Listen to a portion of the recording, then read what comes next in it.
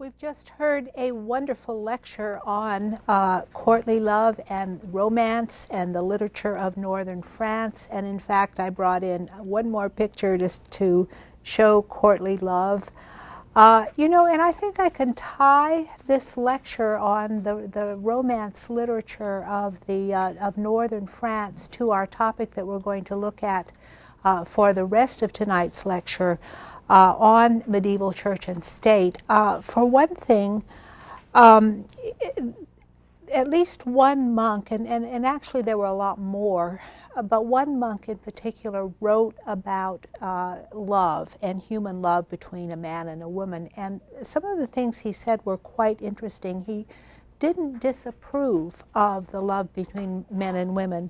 What he actually said was that love develops in stages, that this is Saint Bernard of Clairvaux, that first you have to learn to love yourself, and then you learn to love your wife or husband, your mate, you learn to love your neighbor, you learn to love your friends, which is a higher love. Love your neighbor as yourself, of course, is in the Bible. You love your friends, and friendship is the highest relationship between human beings. And finally, love of God. God, of course, is love, as the Bible says. So love is a good thing. I also can tie this into our whole concept of the 12th century Renaissance and the concept of now I'm forgetting the word, not humanitarian, but,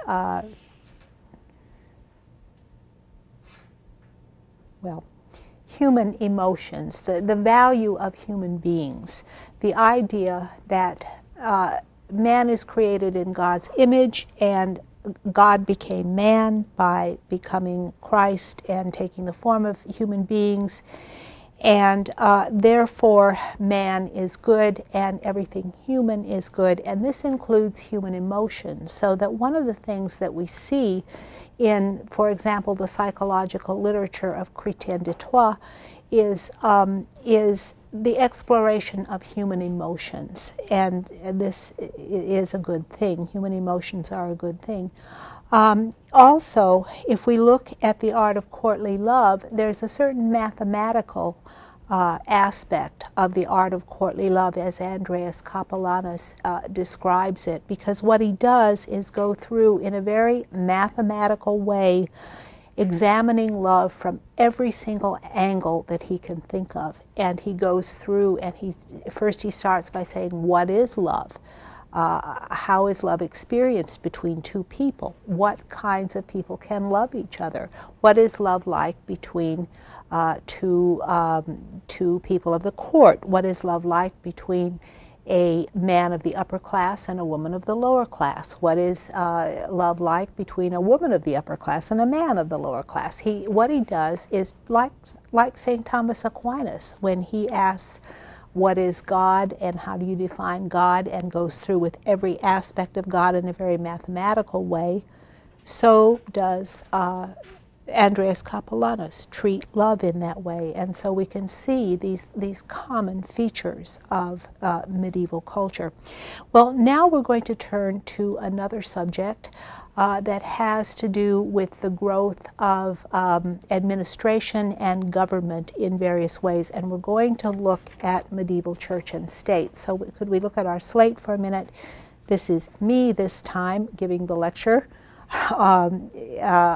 My department is the history department, and I'm going to talk for the rest of tonight on medieval church and state. And you may already know that one of the characteristics of European culture is that there's a dialogue between church and state, and what we end up with is the separation of church and state. So how did that happen? How did people start looking at the church and state? In fact, in every other culture in the world, just about, church and state are joined together. Whatever the religion is, the state controls it, and in every other culture in the world. So this is kind of interesting that medieval Europe developed something differently. Again, Europe is pushing the envelope, and medieval people are taking things to extremes. In this case, it's church and state. So let's look a little bit at church and state. The history of the medieval and church and state begins with Constantine, and Constantine is, of course, a Roman emperor who rules from about 312 to about 330.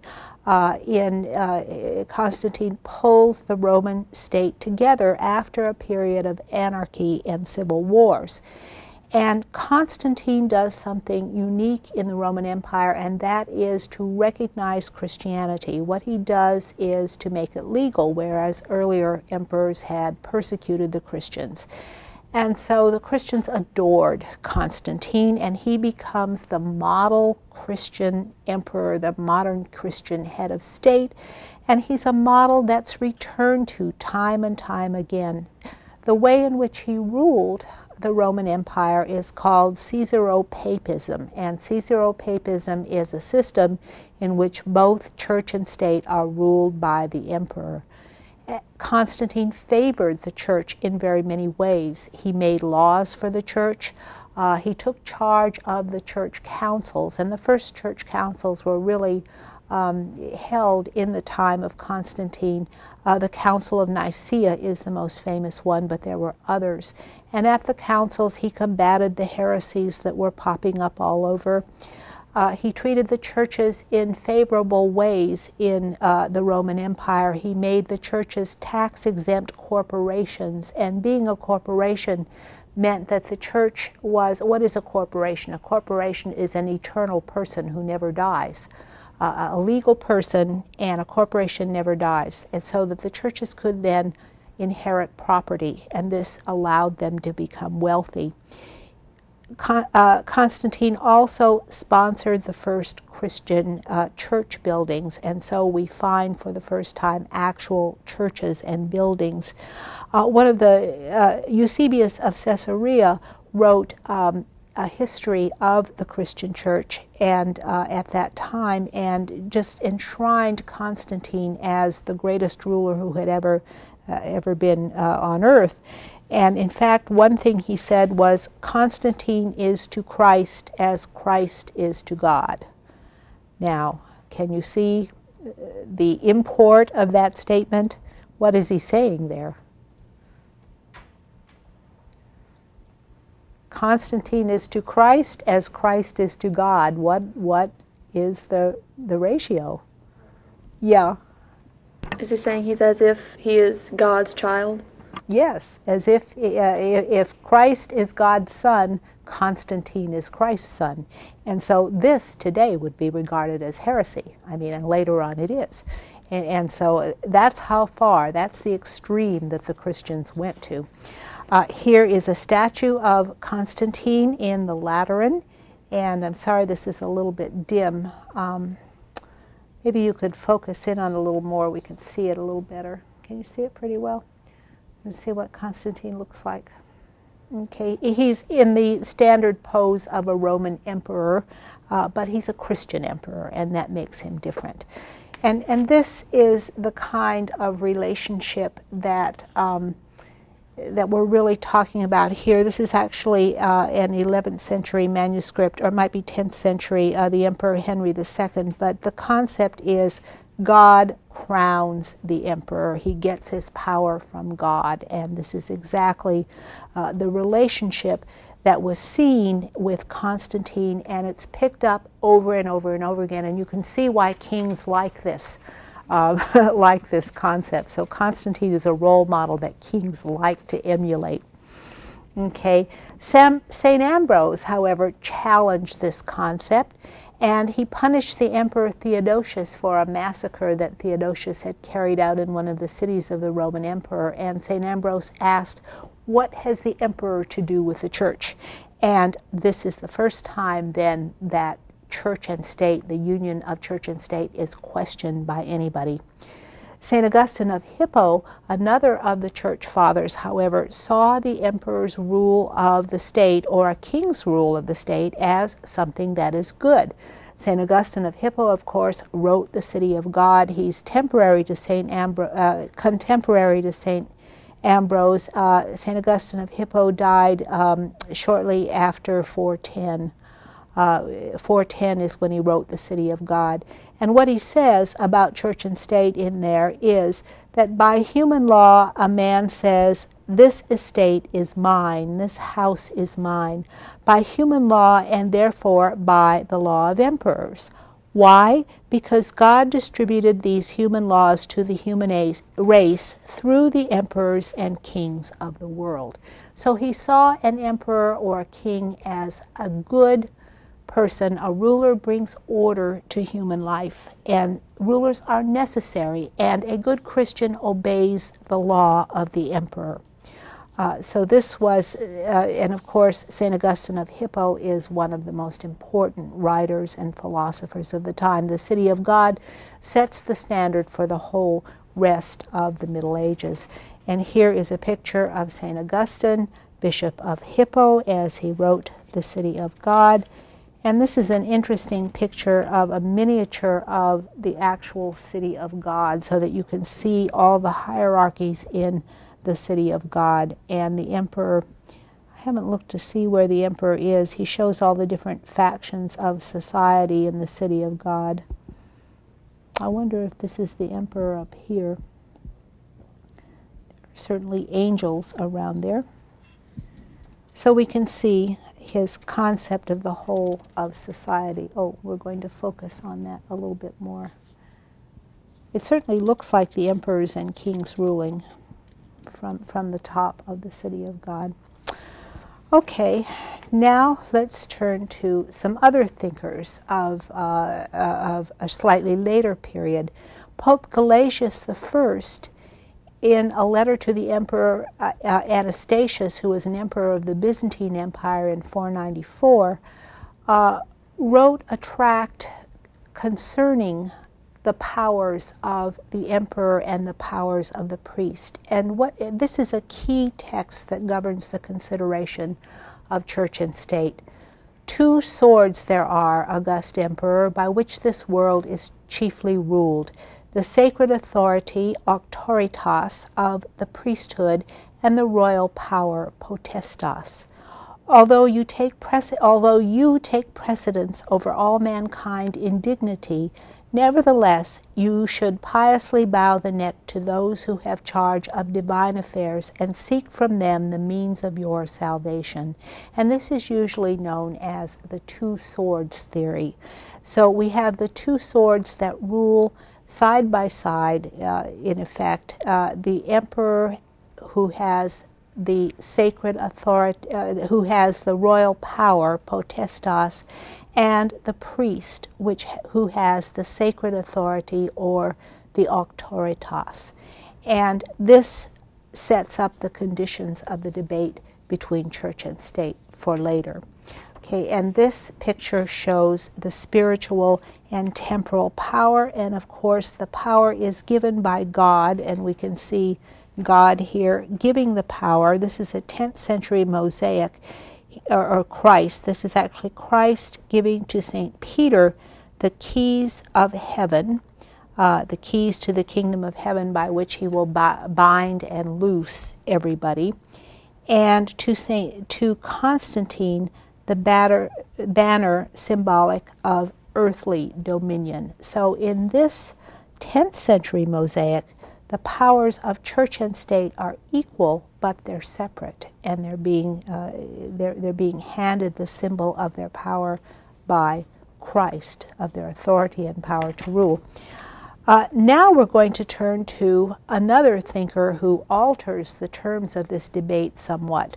This is Pope Gregory I, and Pope Gregory I is usually called Gregory the Great. He ruled around the year 600. I believe he died in something like 604, but around the year 600 he was pope, and one of the most important things he did was to send missionaries to England, and missionaries who converted England to Roman Christianity, as we've already seen.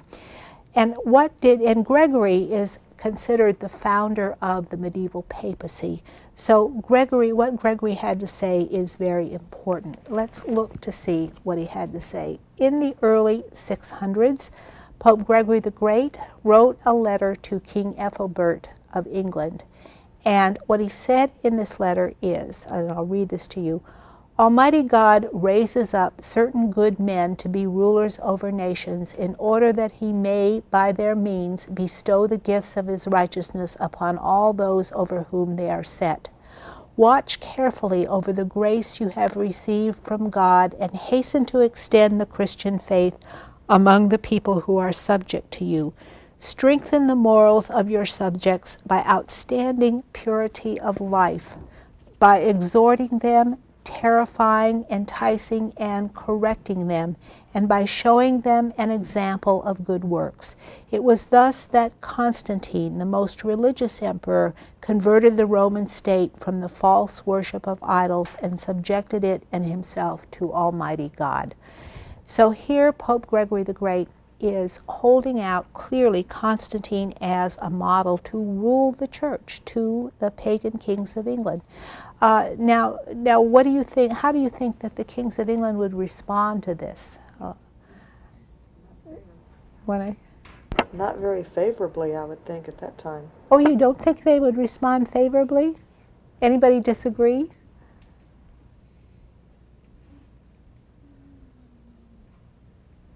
Actually, yeah. Did you? Well, they would want to be the model for their society and culture. So, being ordained by God to be the model and the example is exactly what I would think they would want to be seen as.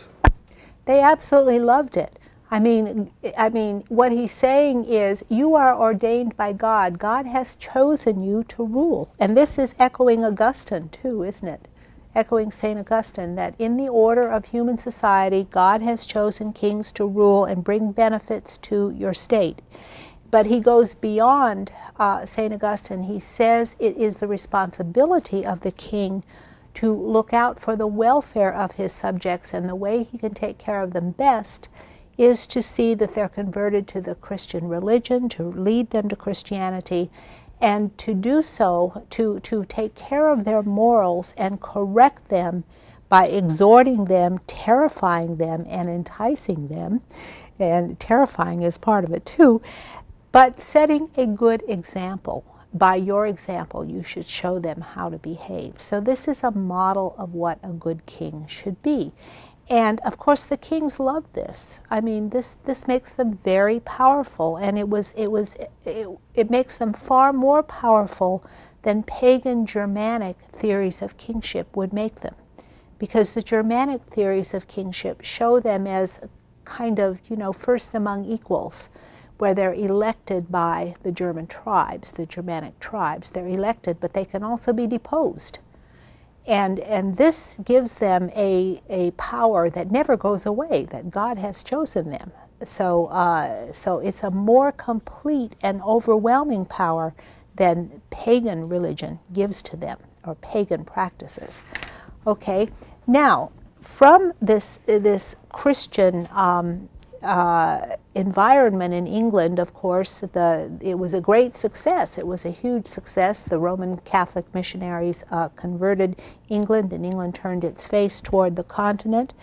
And we have a huge revival in England, a Renaissance called the Northumbrian Renaissance in England. And from this school in England came St. Boniface, missionary to the continent from England, to Pope Zacharias in 749. Well, he wrote to Pope Zacharias in 749, saying, "Who should be called king? He who has the power of king, or he who has the name of king?" And of course, what he's referring to is the situation in Merovingian France, where the kings of the Franks, the Merovingian kings of the Franks, have become very weak and dissolute and incompetent, and the mayors of the palace have gained all the power. And of course the king he's talking about is Pepin the Short, who is then crowned king of the Franks by Boniface, St. Boniface, who then packs off the last Merovingian king to a monastery. And one of the upshots of this is that Pepin goes in and he rescues the popes from the Lombards, who have taken over northern Italy and are threatening the popes.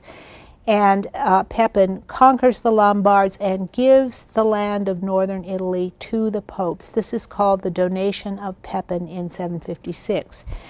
And it is Charlemagne, his son, who inherits this kingship. So kingship under Charlemagne also is modeled after kingship under Constantine. Now, on Christmas Day 800, Charlemagne is crowned king, and the Pope, what Charlemagne does is to go into church that day and Christmas Day, and according to his biographer Einhard, Charlemagne was all unaware, and the Pope all of a sudden proclaimed him emperor loudly and popped a crown on his head.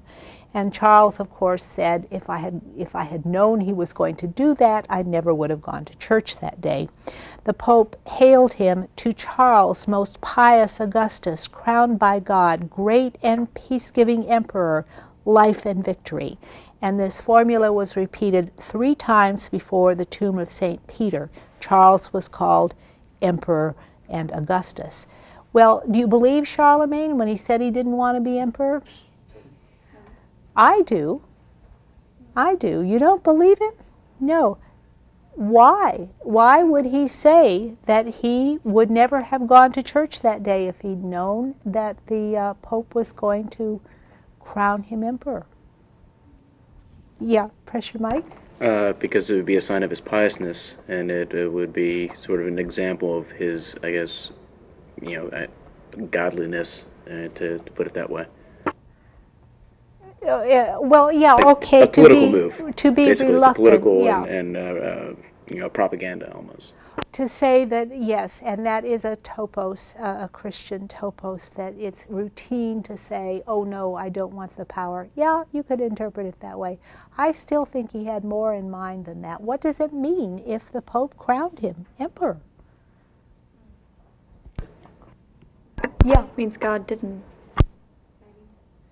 It means God didn't, and what it means, if the Pope has the power to crown him emperor, the Pope has the power to choose the emperor. What else? What else does the Pope have the power to do? It gives the church enormous power. Enormous power. Not only can the Pope choose the emperor, turn that around. If the Pope wants to, the Pope can depose the emperor. So I believe Charlemagne. I think he really would not have allowed the Pope to crown him. And one piece of evidence for that is when Charlemagne chose his own sons to be kings of the different regions of Europe, he crowned them himself. And so he didn't bring the priests into it. Einhard, in fact, said that Charlemagne came to Rome to restore the condition of the whole Roman Church. And this is exactly what Charlemagne did in his kingdom. He passed laws that were equally to regulate the secular world and the religious world. For example, he passed laws that all men had to swear an oath of allegiance to him and an oath of loyalty. And he also passed laws that all priests have to hold services on every Sunday in their church, and they have to know how to read and write, and they have to wear clerical garb, and so on. And so he equally passed laws for the church and for the state, and he standardized the liturgy all over his kingdom and standardized the teaching in the church. In fact, there's an outstanding letter of Charlemagne that it was to the Pope that said, I will take care of the church and I will take care of converting the heathen and defending the church, and your duty is to sit in Rome and pray. And so that was Charlemagne's concept of the relationship of church and state. He clearly had a model of Constantine in his mind, and the Pope was peripheral to his vision of how the church and state should be presented. Now, here is Charlemagne. Here's the coronation of Charlemagne from a much later chronicle, of course, but we can see Charlemagne being crowned by the Pope, and he's raising his hand as if maybe he wants to ward this off, and all the bishops are around him. Okay, after Charlemagne, and you all remember your history, after Charlemagne died, everything fell apart, and there were civil wars between the grandsons of Charlemagne. I'm really zipping over this, but there was a devolution of power to the local level, and in France, the institutions of feudalism grew, which is very local. Usually in regions, a local strongman would emerge as the governing power of the area, and relationships were very personal between a vassal and his lord. The churches became proprietary, and they turned into what are called Eigenkirche in Germany. In German, they are family churches, and so churches actually looked to the local aristocrats and strong warriors to protect them, and families donated lands to the churches and felt that they should then have control over the churches. And so we see more and more local families spreading their control over the churches, putting their sons in as abbots, and the churches being governed for the good and welfare of the particular family that was their patron. In fact, it was common for a male member, the leading male member of the family, to become the advocatus, or the spokesman for the abbey. An advocatus is someone who speaks for that abbey, and the term evolves into lawyer. Avocat is the French word for lawyer, isn't it? That's where the lawyer begins. And we see these family members presiding over these abbeys and defending them at court and defending their rights. Both abbeys or monasteries, those are two words for the same thing, abbeys and monasteries, and bishoprics were bought and sold, and this is called simony or Nicolaitanism. When, for example, a bishop buys his office, this is called simony, when he simply buys the official office, and when it's sold, I think it's called Nicolaitanism, when the count, the local count or duke, sells it. Another thing that's going on is marriage of clerics. A lot of clerics are marrying. Usually the monks don't marry, but the priests and the bishops are tending to marry in the different areas of Europe. And one thing that is harmful to the church is often their sons will inherit their bishopric, and so that it almost becomes a possession of that family. And this is a danger that really upsets the church. Also, we see a tendency for the church to be governed in different regions, regional churches. So that the Pope has absolutely no power in this system, but a local archbishop or primate in a local region will be the one who is governing what's going on. Nobody looks to the Pope as a figure of authority, but rather they look to regional characters, because remember, the government has devolved down to regions. And this is the kind of proprietary church. If you want to look at this picture of, this is Count Vivian, the titular abbot of St. Martin of Tours, and he is actually the lay abbot who has jurisdiction and patronage over this abbey. And here is an example of the type of bishop that we were talking about. This is Saint Remy of Reims, and here he is. He becomes a saint. He's performing miracles. He is healing the sick, and in the end he baptizes Clovis, but he's a regional bishop who has great power, and we see this as emerging at this time. Around the year 1000, we see movements toward reform of this system, and one of the early leaders is Pope Sylvester II, whose name before he was Pope was Gerbert of Aurillac. And he was a great student and mathematician as well as being Pope. He kind of presages church reform. He forms an alliance with the Ottonian rulers, and in fact, when Otto III is left as a child. His father, Otto II, dies, and Pope Sylvester actually becomes a kind of regent for Otto III and a defender of Otto III. And it's in his reign that he begins to promote the power of the papacy to govern the empire. And so we see that movement toward reform. Another important movement toward reform is the founding of Cluny in 910. And Cluny is destined to become one of the great ruling monasteries of Europe. It's actually founded by Count William IX of Aquitaine. Does anybody recognize who he is? Who is Count William IX of Aquitaine?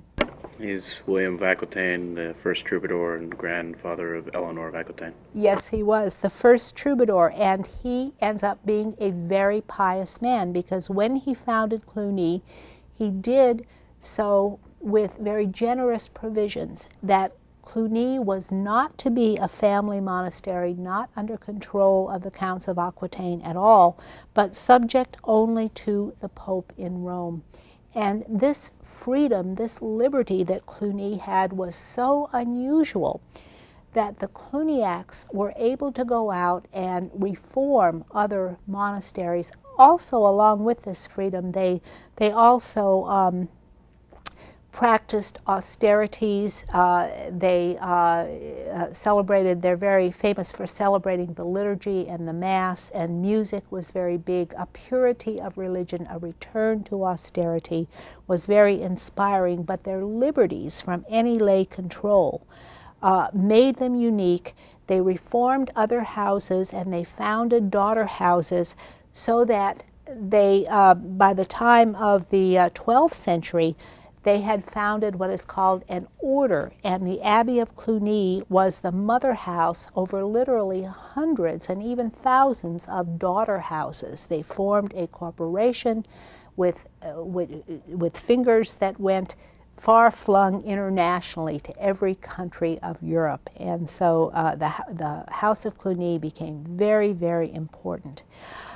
This is a reforming movement, reforming the monasteries.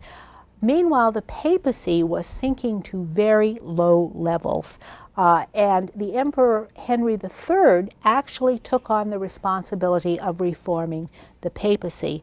What happened was Benedict VIII became one of the most corrupt popes in history. Benedict IX, became one of the most corrupt popes in history. For one thing, he sold the papacy to somebody else because he wanted to get married, and after he got married, then he decided he wanted the papacy back, so he took it back. And finally, he was deposed by the Emperor Henry III.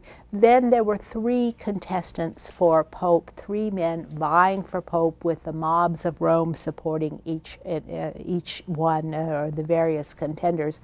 So what Henry III did was to simply depose them all and put a Cluniac monk in as Pope. And this is Leo IX, the first reforming Pope. Here are some monks that we can see who may or may not be Cluniacs, but they are certainly pious monks saying the liturgy. And here is a monastery. This is a plan of a monastery, St. Gall, a huge monastery, as you can see from this floor plan. Cluny was equally huge and elaborate. Pope Leo IX was the first of what we call the moderate reform popes, and Pope Leo IX ruled from 1049 to 1054, and as we said, he was a Cluniac monk, and he brought Cluniac ideas of reforming not only the monasteries, but the secular clergy as well. The regular clergy are monks who live according to a rule, or canons who live according to a rule. The secular clergy are the clergy who deal with the care of lay people, the care of souls of lay people, and this would include priests, but also bishops and archbishops and the Pope. The Pope is secular clergy. Leo IX passed the decrees of the Council of Reims, and let's follow these rules along that would reform the papacy. First, that no one should be advanced to the rule of a church without election by clergy and people. Second, that no one should buy or sell sacred orders or ecclesiastical offices or churches. Third, that no layman should hold an ecclesiastical office or a church, and that no bishop should consent to this. Fourth, that no one except the bishop or his representative should presume to exact dues at the entrances of churches. Fifth, that no one should demand anything as a burial fee or for administering baptism or the Eucharist or for visiting the sick. In other words, the priest cannot demand payment for the sacraments. Sixth, that no cleric should bear arms or follow worldly occupations. Okay, that makes sense, doesn't it? They have to put down their swords. Seven, that no cleric or layman should be a usurer. 8, that no monk or cleric should apostatize from his order, that is, renounce his order. 9th, that no person should dare to assault any person in holy orders while they are traveling. 10th, that no one should injure poor men by thefts or frauds.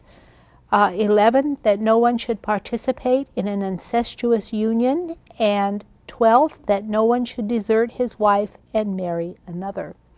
So these are the reforms that the moderate reformers tried to impose on the church. There were about 5 moderate reform popes. I'm going to skip some of them, but the next important one is Pope Nicholas II. While the popes were trying to strengthen their position, the Norman power in Italy and Sicily was growing. And the Normans led in Italy, led by Robert Guiscard, had slowly built their power until Robert Guiscard ruled almost all of the south of Italy. But he was a bandit. He was a marauder. He literally stole Italy from the Lombard and Italian kingdoms that were there. Pope Nicholas II went to war with the Normans, and the Normans beat him. And they took the Pope captive, and to be free, Pope Nicholas had to make a treaty with the Normans. This is the Treaty of Melfi in 1059. And in this treaty, Robert Guiscard is recognized as the Duke of Apulia. In other words, his conquests are legitimized, and Robert Guiscard becomes a papal vassal. And so now, also, his nephew Roger was recognized as Count of Sicily at a time when Sicily was still Muslim. So what was this? This was a mandate for Roger to conquer Sicily. He was naming him Count of Sicily before he even conquered it. Roger also became a papal vassal. And the upshot is the popes now have an army. And let me read to you the oath of Robert Guiscard. I'll just read part of it to you, but it's really quite interesting. I, Robert, by the grace of God and St. Peter, Duke of Apulia and Calabria, and with the help of both, future Duke of Sicily, will from this hour forward be faithful to the Holy Roman Church and the Apostolic See, and to you, my Lord Pope Nicholas. I will not give any counsel or commit any act whereby you would lose life or limb or fall into vile captivity. I will not knowingly disclose so as to injure you any information that you impart to me and forbid me to disclose. So far as lies within my power, I will support the Holy Roman Church in holding and acquiring the temporalities and possessions of St. Peter everywhere and against all men, and I will help you hold the Roman papacy securely and honorably. And he goes on, but it's a feudal oath of homage and fealty to the Pope. The popes now have an army. They are feudal lords over the Normans in Italy and eventually in Sicily, and they have vassals who will serve in their army. And here we see the map of Italy and Sicily, where you can see Apulia and Calabria, which is what Robert Guiscard ruled over. Eventually he gets Benevento too, and here is Sicily, which Roger the Great Count conquers with the help of his uncle Robert Guiscard. Pope Alexander II succeeds Nicholas II. Pope Alexander II ruled from 1061 to 1053, and he followed the same pattern as Pope Nicholas II. He gave William the Conqueror the papal banner to conquer England in 1066. Of course, William was still William the Bastard at that point. When he got the papal banner, when he conquered England in 1066, he became William the Conqueror. It was Pope Alexander II who appointed Lanfranc as Archbishop of Canterbury in 1070, and if you recall from my lecture about the schools and universities, Lanfranc was the teacher of Pope Alexander II. Lanfranc goes in and reforms the English Church. One of the things he does is require all bishops to swear an oath of obedience to him. And in the Chronicles, there are statements that Lanfranc and later his successor Anselm are considered Pope of another world, as if England, Britain, is another world parallel to the continent, and that the Archbishop of Canterbury is somehow equal to the Pope. At least the Archbishops of Canterbury claim that. The Archbishops of Canterbury quarrel with the Archbishops of York over obedience because the Archbishop of Canterbury requires all bishops in England to swear obedience, and the Archbishop of York declares that he is equal to the Archbishop of Canterbury. Lanfranc forced the Archbishop of York to do a written oath of obedience to him. Lanfranc also appointed Norman abbots from his home abbey of Bec over both bishoprics and abbeys in England, and monk bishops are introduced as the typical bishop in England from Bec. And here is Duke William, as we recall. Here is William, Duke of Normandy, raising up his helmet to identify himself during the Battle of Hastings. Alexander II was succeeded by Gregory VII, and in the meantime, the Emperor Henry III, 1039 to 1056, had died, leaving a minor son, Henry IV, who ruled from 1056 to 1106. Now, we've already seen the papal election decree of 1059. What was the first decree of the Council of Rennes in 1059? It was that all elections should be carried out, that all bishops and archbishops and even popes, clerical elections should be carried out by election, not appointed. The popes are to be elected by cardinal bishops in the future. And the emperor, of course, would object to this, but we have a child on the throne. So the cardinals just charge ahead and they elect Hildebrand in 1073, and Hildebrand changes his name to Pope Gregory VII, a fiery reformer. The other great theoreticians at the papal court are Peter Damian and Humbert, and they are much more, especially Peter Damian is much more conservative. Gregory VII issues what is called the Dictatus Papae, the sayings of the Pope. And let's turn to that for a moment. It's in your readings book on page 83, and I won't read through the entire program. It says the struggle between church and state, the program of Pope Gregory VII, 1073 to 1085. That the Roman Church was founded by God alone, that the Roman Pope alone is rightly called universal, that he alone can depose and reinstate bishops, that his legate, even of lower rank, presides over all bishops in council and is able to declare sentence of deposition against them. And most importantly, that the Pope can depose emperors, but the emperors cannot depose popes. That emperors are supposed to kiss the foot of the Pope, and the Pope is not supposed to kiss the foot of the emperor. And he goes on in that vein in a very radical way. What do you think the emperors would think and the kings would think of this? Terrible. This is not something the emperors and kings are going to like, that Gregory proclaiming himself the ruler of all. Well, Gregory did some other things as well, as if we could look at our slate again.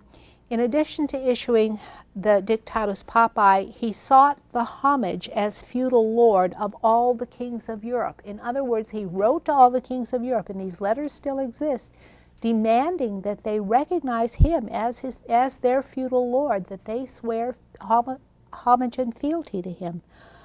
The kings of Denmark, Hungary, and Aragon all did so. They did swear homage and become the man of the Pope as their feudal lord. And one reason these particular kings of Denmark, Hungary, and Aragon did that is because they're all relatively new converts and new kingdoms.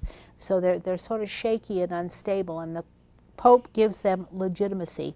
William the Conqueror, however, refused, and he answered the Pope saying, "I do not see where my predecessor ever did this to your predecessor, and so therefore I will not do it." So William the Conqueror would recognize no one as his overlord.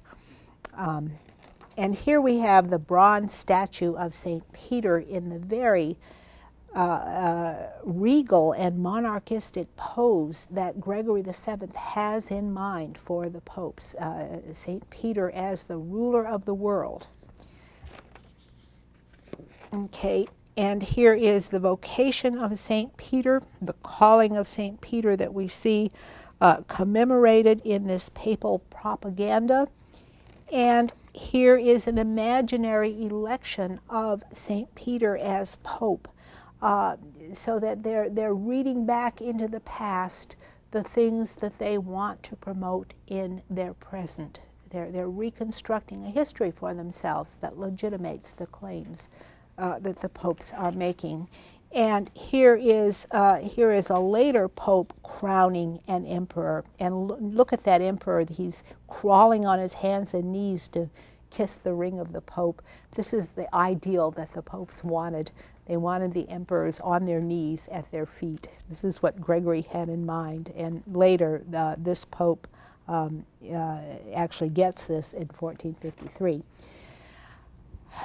Henry, when he grows up, challenges this. He writes a letter to Pope Gregory, addressing himself, announcing himself as Henry, king, by the pious ordination of God, to Hildebrand, not pope, but false monk. And so both of them are trying to depose each other. The bishops supported Henry and the nobles supported Gregory. But Gregory so denounced Henry that now the bishops deserted Henry, and he was really in a dangerous position. So Henry had to seek forgiveness. He had to go figuratively on his hands and knees to the Pope at the castle of Canossa in January in 1077, barefoot and in sackcloth and ashes. The castle of Canossa is right at the foot of the Alps. It's on a very tall foothill, and in January it is knee-deep in snow. I've been there in January, and you have to walk up this very steep road going around and around the little hillock until you circle up to the top, and in the snow, and it's cold. The castle of Canossa was owned by Matilda of Tuscany, who was the Pope's greatest supporter. The Pope's two supporters were the Norman army in southern Italy and Matilda of Tuscany's army in the area of Tuscany just north of the Papal States. And Matilda of Tuscany was a very heroic woman who fought as a duke in her own right. She advised Gregory to forgive Henry as a penitent sinner. She said, "You must forgive him as Pope. It is your duty to forgive penitent sinners." Politically, it was a really bad move, but Gregory knew he had to forgive Henry. However, he made Henry wait 3 days in the snow before he actually forgave him. As soon as he was forgiven, Gregory went right back home and organized his forces and challenged the Pope again and declared him deposed. This is some alpine scenery at the foot of the Alps where you can see how freezing cold it is with the glaciers in the background. And here is Matilda of Tuscany. She is right up here, Matilda, and this is Theobald, who is her uncle, and bishops around here. She had an uncle who was Pope, and her whole family was very supportive of Gregory, but Matilda is the key person here. Okay, here is the hierarchy of the church from a later time with the Pope in the center. You can see the two swords. Here's the Pope with his pastoral staff, the shepherd's crook, and here is the emperor with his sword, the two swords, but the Pope is above him. You can see that he's taller than the emperor, and here are the vassals of the emperor and the monks and bishops, and here's a cardinal, bishops, and everyone who is under the Pope. So this is the kind of hierarchy that Gregory VII envisioned. Henry marched on Rome and actually assaulted the city and besieged it for 4 years, from 1081 to 1084. And Gregory sent word to the Normans to come and rescue him. They had to come a long way because Robert Guiscard was in the process now of trying to conquer the Byzantine Empire, and he was very successful at it. He was in Greece. He had to go home. At the age of 70, he left his siege of the Byzantine Empire to march on Rome, and the Normans took over Rome and sacked the city and created more damage than any other invader, even the barbarians, had put on Rome. Then the Normans withdrew, taking Gregory south with them, and Gregory died at Salerno, saying, "I have loved justice and hated iniquity, and so I die in exile." Well, Gregory VII has had lots of epitaphs attached to him. The big question is, was Gregory a conservative or a revolutionary? Was he trying to return to the status of the papacy as it had been in the past, or was he proposing a whole new revolutionary turn to the power of the papacy? What do you all think? Who would vote for him as a conservative? Then you all think he's a revolutionary? I kind of do too. I think he's pretty revolutionary. But if you think about some of the power that Gregory the Great had, for example, he had some of those powers. So you can think of Gregory VII as trying to return to some of those powers. Well, the conflict between church and state provoked an unprecedented outpouring of propaganda. The Norman Anonymous wrote that the Pope was subordinate to kings, and he supported a theory of sacral kingship. On the other side, Manigold of Lautenburg wrote a pro-papal tract, the Liber de Unitate Ecclesia Conservanda, the book of conserving the unity of the church. The argument comes to center around investitures, and this is called the investiture contest or the investiture controversy. Do you all know what investitures are? Investiture is when a person is handed the symbols of his office or his land or his position, so that a feudal lord, when he grants a manor house or a piece of property to his vassal, will give him like a lump of dirt. And that's investing him with that property or that land. In the case of a bishop, the king or the lord will hand the bishop his pastoral staff and ring, and this hands him his office, and along with the lands that the king might give to the bishop. The church, of course, objects, because this means the king is choosing that bishop and actually investing him with his office. So this is what the church objects to, the lay investiture of churchmen. And what the church says no layman should invest churchmen. At the same time, the church says no churchman should do homage to a layman. And now what effect is this going to have on the feudal system? What's going to happen to the feudal system if homage and investiture is outlawed, are outlawed?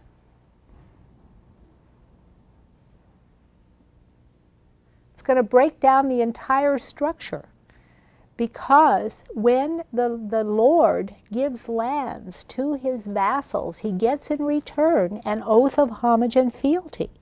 And this breaks down the entire system if the bishop can no longer do homage and fealty to the king or his lord for the lands that he owns, for the temporalities. Because the bishop is a vassal like everybody else, and he owes homage and fealty to his lord. So this would destroy the whole feudal system, unless you listen to Gregory VII, who wants everybody to do homage to him. And he wants to alter the feudal system. Okay, and so this is the answer of the kings. They return to the image of Constantine and they say, we are crowned by God, the sacral kingship, and only God can take it away from us, not the Pope. Okay, so two competing theories. Here is a bishop ordaining a priest, and this is an investiture of a priest by a churchman. So you can see this kind of investiture here. Well, the church-state conflict in England preceded the church-state conflict in Germany, the investiture controversy. It started under William Rufus, who was the son of William the Conqueror. King William II Rufus ruled from 1089 to 1100, and the quarrels between church and state took place between him and Archbishop Anselm, who was the student and successor of Lanfranc. And Anselm was archbishop 1093 to 1109. Anselm immediately voiced his theory of kingship, and this is his theory. It's called the two oxen theory. You must think of the church as a plow. This plow in England is drawn by two oxen outstanding above the rest, and these two, by drawing the plow, rule the land, the king and the Archbishop of Canterbury.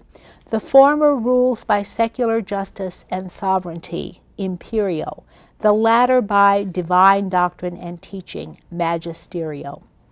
Okay, do you think the king's going to like this theory? Why not? What's wrong with this theory in the king's eye? Yeah. He doesn't have all the power. The king doesn't have the power. What the archbishop is saying is the archbishop and king are equal. They're two oxen drawing the plow as equals. And so this, of course, is very objectionable to the kings, especially William Rufus, who really went ballistic over the whole thing. And in fact, William Rufus ended by sending Anselm into exile by 1097. They fought and quarreled and struggled for 4 years, and then William Rufus just threw Anselm out of the kingdom and wouldn't let him take any baggage or money or anything with him. Anselm went in exile and completely impoverished. Meanwhile, Urban II had succeeded Gregory VII as Pope, and Urban ruled from 1088 to 1099. The really brilliant stroke of genius that Urban carried out, was to call the First Crusade in 1095, and it was a tremendous gamble. I mean, it inspired all of Europe. It galvanized Europe, and the knights yelled, "God wills it, God wills it," and they all joined together and, of course, went on crusade. Interestingly, when you analyze actually who went on crusade, it's interesting that not many Germans from Germany or Anglo-Normans from England went. They were happy to stay home, and they are not papal supporters. The French and Italian Normans went on crusade to win glory for themselves and to serve the Pope. And here is the Eastern Mediterranean during the Crusades. Of course, they had a long way to go, and they eventually founded the Crusader states. And here is the combat between the Crusaders and the Muslims as they're fighting on crusade. The crusade lasted from 1096 to 1099, and it was not clear that the Christians were going to win. They suffered terrible losses at the hands of the Muslims. They were really slaughtered. because they weren't used to that kind of fighting in Europe. In Europe, they did little hit-and-run battles. This was out-and-out vicious warfare in the Crusades, and it wasn't clear who was going to win. And while the outcome was unsure and the Pope was in a very precarious position, Roger the Great Count, who by now had conquered Sicily, wrung concessions from Urban in return for supporting the Pope and not allying with William Rufus and the Emperor surrounding Rome, and also not recognizing the anti-pope. And the concessions that Roger the Great won was that he was to be head of the Italian church and the Sicilian church, and he had the right to appoint all the bishops. And he's the only ruler in Germany who won that right from, or the only ruler in Europe who won that right from the Pope. And he did it by, kicking the Pope when he was down before the crusade had been successful. The threat was, if you don't give me power over my own church, I'm going to form an alliance with William Rufus in England and the Emperor in Germany. And where would that leave the Pope? Completely surrounded by his enemies. This would be a disaster. Well, the disaster sort of disappeared when William Rufus died in August 1100. He had threatened to recognize the anti-pope. He didn't do it. Urban had died in July 1099, and Jerusalem fell right after that at the end of 1099. So Urban really never did see the success of the crusade, but it guaranteed, it put the seal of success on the Reformed papacy, and it meant that after that the popes would succeed. But one of Urban's greatest achievements was legal reform, and Rome became the court of appeal for all the courts of Europe. Any churchman who was unhappy with the king's judgment could appeal to the Pope and have it reversed. And here we can see this map. The papal lands are right here, and with the Normans right here, with the Normans in Italy and Sicily here, and the Germans and the English, if they were to form an alliance, the Pope would be surrounded and in great trouble. And here are the courts of the Pope. Here is the court, the plenary court of Dame Justice. This is at a time when the power of the courts is rising, not only in the papal courts, but also in England and France and Germany, that the courts of justice are becoming more powerful as a tool for the kings to unify their kingdom and increase their own power. So the papacy is developing its administrative and legal institutions side by side with those being developed by the kings of Europe. Paschal II was the new pope in Rome, and Henry I was the new king in England. Henry called Anselm back to England from exile, and the king and pope ruled together like two oxen for at least 4 years. But Anselm was against investitures, having heard the practice outlawed in Rome with his own ears, and so he told Henry, "I cannot allow you to invest bishops." Henry, however, said, look, can't you go to the Pope and tell him that I can never give up homage? And so Anselm did. He went to Paschal on behalf of Henry, but Paschal refused to yield and allow England to have its hereditary practices. So Henry sent Anselm into exile again. Right. And meanwhile, Henry tried to conquer Normandy. He was dead set on conquering Normandy from his brother, Robert Curthose, who was Duke of Normandy, and have all the lands his father had. But Anselm stopped him, not with an army, but by launching a propaganda campaign, by writing letters back and forth and writing to people and getting them to abandon Henry. And they did. There's evidence that Henry's allies abandoned him just as he was on the verge of conquering Normandy. So Henry had to give in and make peace with Anselm. They came to a compromise at the Concordat of Bec in 1106, just on the eve of the Battle of Tanchebray, and they came to a compromise whereby the king gave up investitures of churchmen in return for being allowed to receive the homage of churchmen. So the king kept homage but gave up investitures. In 1107, at the Council of London, Archbishop Anselm and King Henry appointed bishops together. So the king retained his right to appoint the bishops. The Concordat of Bec in 1106 predated and prefigured the Concordat of Worms in 1122. The king gave up investitures of bishop with ring and staff and retained the right to receive homage for feudal lands of bishops. At issue was the appointment of bishops. The settlement was a compromise. One of the most important results was to encourage the growth of doctrines justifying resistance by subjects to unjust rulers. So theories of tyranny and good kingship now begin to circulate in Europe. Here is the Council of London, where we can see the king and the archbishop ruling together and appointing the bishops to their posts, to the vacant bishoprics. This is a copy of the Concordat of Worms. This is the actual Concordat, the written agreement signed by both the king and the pope. And the handwriting is very papal and very different from some of the handwriting I've shown you before.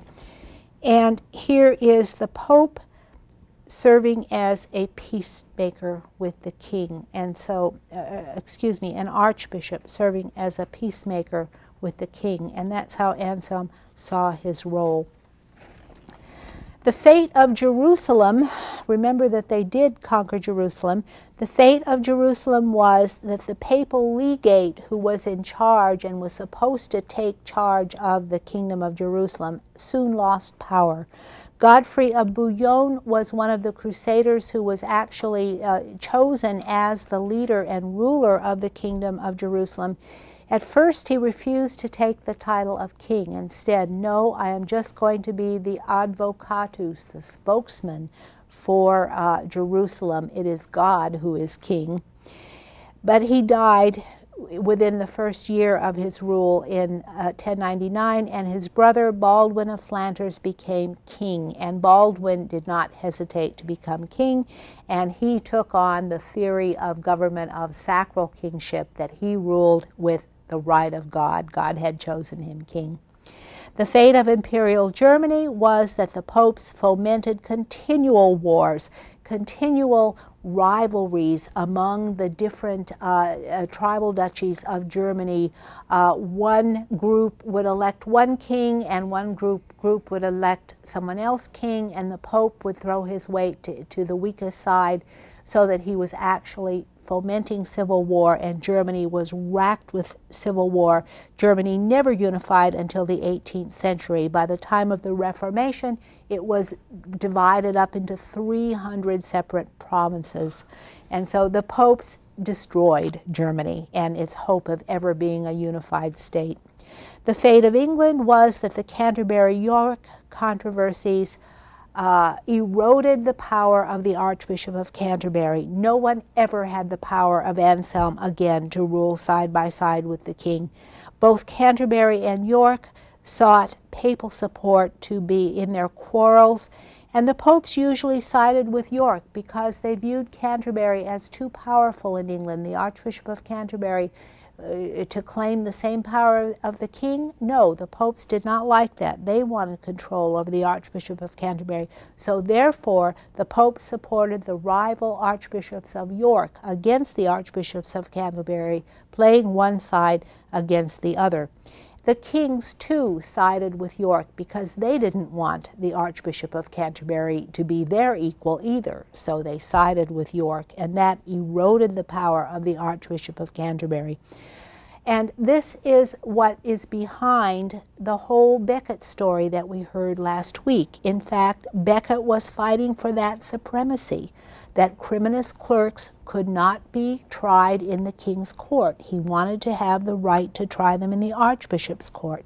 And King Henry got so annoyed with Becket, he said, "Won't anyone rid me of this troublesome priest?" And of course, 4 knights heard him, and they went out and did it. And so Becket became England's own martyr. And this temporarily strengthened the hand of the archbishop, but ultimately the king eroded his power by appointing weak men or by appointing men who would not challenge him. So England remained strong politically, but the church-state controversy sort of faded out after a while. They really ended, of course, when Henry VIII broke with the papacy and declared himself the head of the English church. Okay, so here are the kingdoms of Jerusalem that we might see for a minute. Here's the kingdom of Jerusalem and the other Crusader states, as we recall.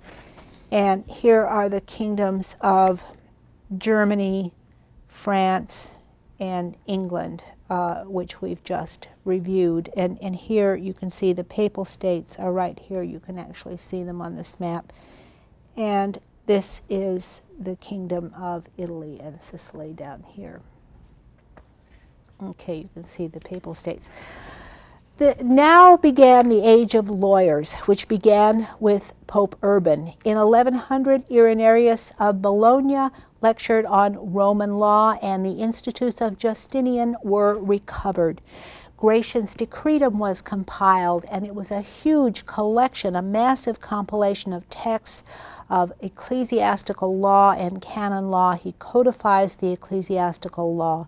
All the popes were now lawyers, and at this time the papal court mirrored the king's court. The court of the Pope in Rome was now the court of appeal to all churchmen in Europe. The king's counselors, who were the barons, were mirrored by the papal counselors, who were the cardinals. The popes required obedience from all churchmen. The kings required homage from all their vassals. And so we're having parallel administrative and bureaucratic growth in all the kingdoms of Europe and in the papal court. It's all parallel. Frederick Barbarossa built a strong government temporarily in Germany. He resisted the popes, but in the end, the popes prevailed, and they, as we have seen, they destroyed Germany. Here is the kind of court that both kings and popes were forming. Here is the king's court, and here are the bishops and the barons and the monks and the clerks who are at his court. Here are the criminals being tried in the court, and the papal court likewise was done this. Innocent III represented the height of papal monarchy. Innocent III demanded and got homage from King John for England, and of course the barons went nuts. They were very upset at King John. King John lost Normandy, and he also did homage to the Pope for England, saying that the Pope owned England and the Pope was his feudal lord. Innocent III also called the Albigensian Crusade. It was a crusade inside of Europe, not outside.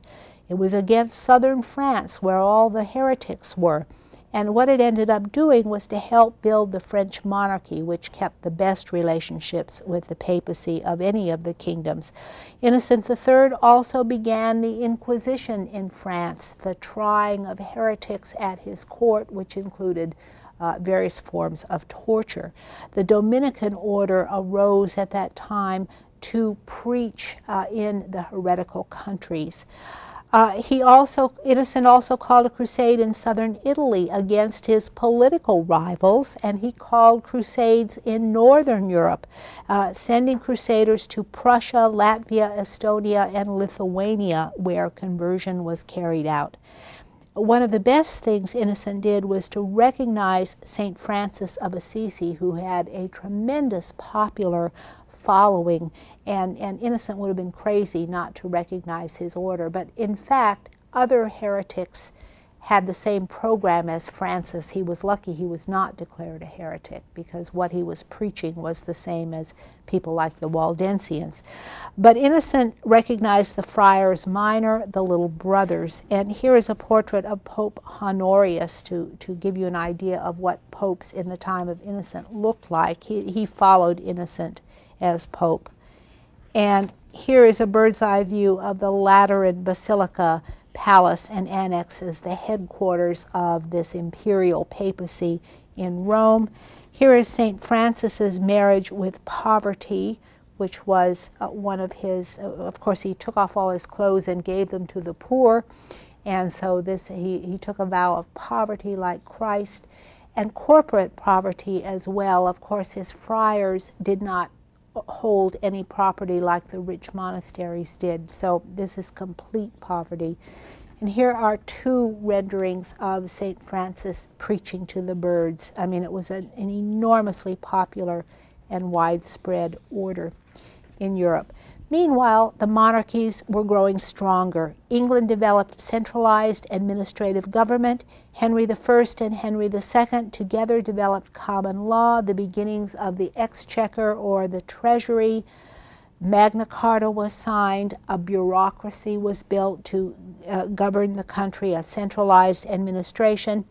France, on the other hand, developed a different form of kingship, a saintly kingship where the king was the symbol and center of government. And so St. Louis was actually the most saintly of these kings. The saintliness of the king was recognized. The French kings also associated the king's son as heirs with the king during their own lifetime, so that there would never be a war of succession in France, and there never was. They also had good luck. They only had one son, and they didn't have the sons fighting for kingship, so the French kings had good luck. They built strong, centralized, powerful government, and the final quarrel was between Pope Boniface VIII and King Philip the Fair of France.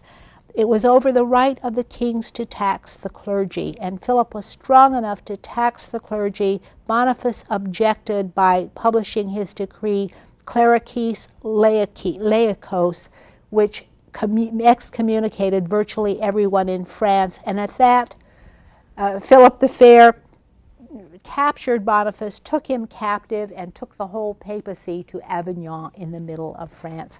And here is St. Louis as the epitome of French kingship, and here is St. Louis getting his authority directly from God. And this is the form of government that prevailed. The popes never reached this kind of power again. The state had won out in the quarrel between church and state. Okay, we'll see you next week, and I've forgotten what we're going to do next week. I think we're doing philosophy.